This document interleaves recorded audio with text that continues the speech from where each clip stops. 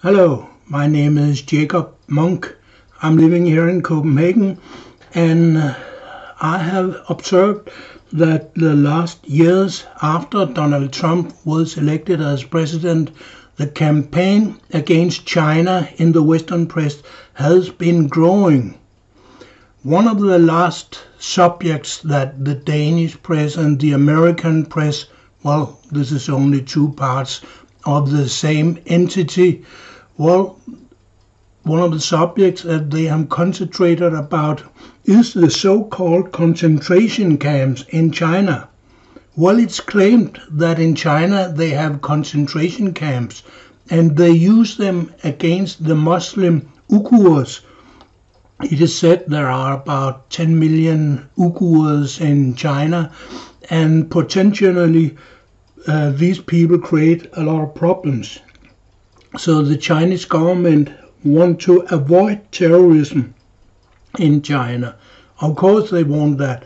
They know that some of these Uyghurs, they have been connected to ISIS, the terrorist gang operating in Iraq and in Syria and other places around the world. And the Chinese, they certainly don't want these people to be affiliated with terrorists and create problems. It's an underdeveloped area in China, and therefore there are a lot of unemployed young people, and many of them are potential terrorists because they are Muslims. Although most Uyghurs, they are absolutely not fanatic, they are peaceful people, exactly like the Muslims living here in Denmark, or in USA, or in Europe. Of course, terrorists is only a small minority, but to contain, to catch and eliminate this minority, you have to observe the majority of Muslims to check out where the problems are coming from. And therefore they have a lot of video cameras in the Republic of China where the Uyghurs are living. There are living around 10 million Uyghurs, and it's said in the Western press that about 1 million Chinese, including Uyghurs, they are in re-educational camps. In a moment I'll explain what is the content, what is happening in these camps. But let's stick to the figure. Around 1 million people in camps in China, that is altogether all kind of re-educational camps. In China they have 1.3 billion people, and 1 million, that is around 0.1% of the population. 1 per mil, 1 out of 1,000 is in a camp, even less than 1 out of 1,000. Well, let's compare that to USA. In USA, around 8% of the population, they are in prisons. Prisons because of drugs, because of criminality, because of other reasons. Well, these are the official figures. 8% of the population, of course, mostly black people, mostly poor people, but they are in camps. And well, you don't call the American prisons camps because the Americans don't like this association you get to the concentration camps in Hitler Germany. But actually the conditions they are living under in the big American prisons, they are close to being the same as they had in the prison camps in Hitler Germany. And the same in China and all other big countries where they use camps as a way of putting people away. During the Second World War we had camps in Denmark too. And today the government in Denmark has decided to start up a camp island for refugees that they don't want to stay here in Denmark permanent, and they don't want to leave, so they are put in a camp out on an island to put them away from the civil community. Well, back to China. 1% of the 1/10 or 1% is in camps in China. What kind of camps are there? Well, there are first prison camps. That is people who have committed criminality. They have a sentence for maybe 1 year, 10 year, lifetime. They can stay in a camp. It's a prison camp, and of course it's guarded by armed soldiers, armed guards, so they don't run away. Second, they have re-educational camps. And of these re-educational camps, there are two types. One type where people are persuaded to go to, and one kind where people have to pay money to get into. It can be the parents of school children, the parents of young people who are afraid that these young people, they will get on a bad track in their career here in life. Maybe they have committed small criminality. They have started up being quite fanatic in their religion, or something else is wrong, because these re-educational camps, they are used, as the word is saying, for re-education. You learn first of all to behave in a social way. That is why in most camps they have military discipline. They use military methods, because these military methods, they have shown during the last 10,000 years in all countries and all civilizations, when you want to have an effective army, you have to train the soldiers before they go to war. And maybe the society can be seen as some kind of war for some of these young people, because they don't really understand and know how to behave. So they have to learn social conditions, how to communicate with other people, how to keep an appointment, how to work in a disciplined way, how to behave in a decent way so you don't confront and provoke your fellow human beings. These are all called social skills.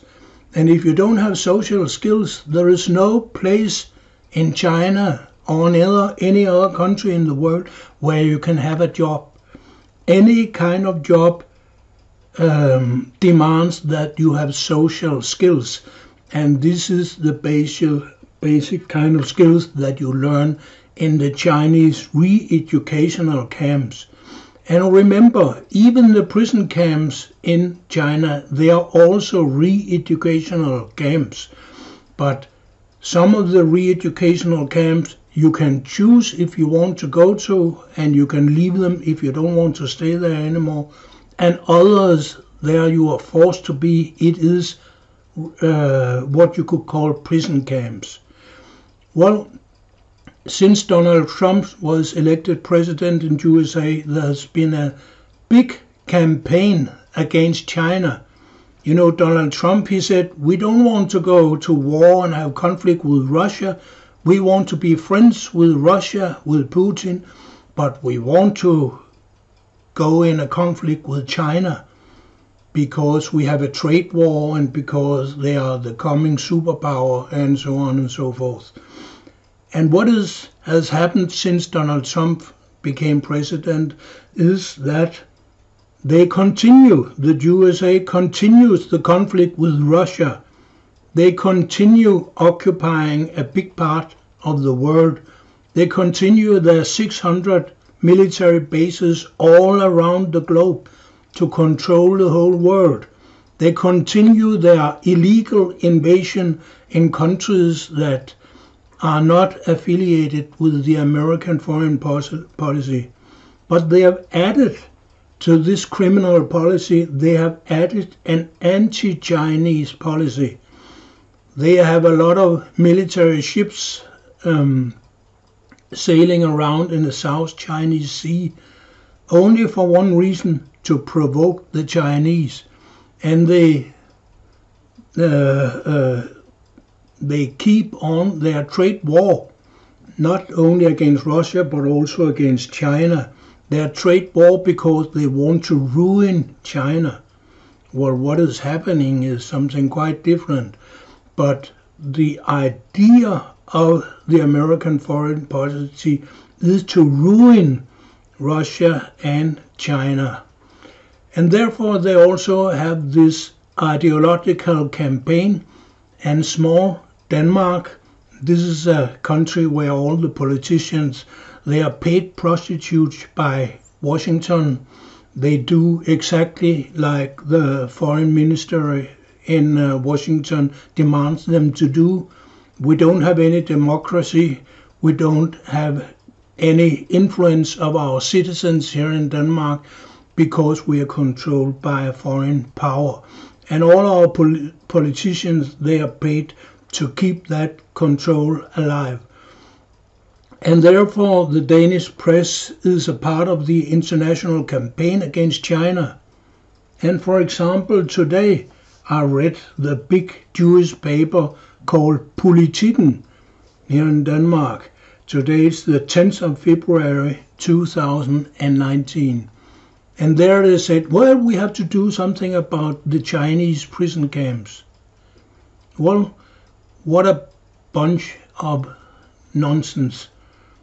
Why don't the Danish politicians do something about the American KZ camps called prisons? Because in the American camps there are more than 10 times as many people. When you compare the size of the camps to the size of the country, you know, in USA they have 300 million people. In China they have 1.3 billion people. But nevertheless, USA, although they claim to be more rich than China, they don't have the money to give their own citizens a job and a decent way of living. Therefore, they turn into criminals and therefore they go to prison. So if you want to go against KZ camps is very much alive, especially in USA. You have to go to the American embassy and make a protest there. The Chinese KZ camps are re-educational camps, and this is the best and the cheapest way to re-educate people to be good citizens. This is the idea of the Chinese policy. And the good news is that this policy is working. If it was not working, the 10 million Uyghurs would be potential terrorists that could go to other countries and make the whole world a big mess, even more mess than the terrorists we have already.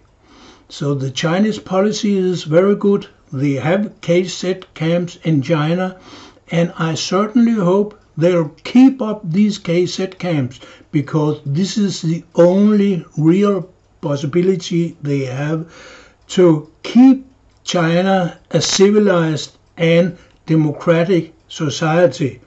Because remember, democracy is a society where people have the security to live the life they want.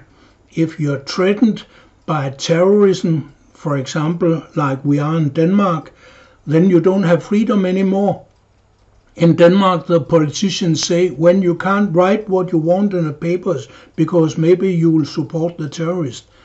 You can't write what you want on the internet because maybe the terrorist will read it.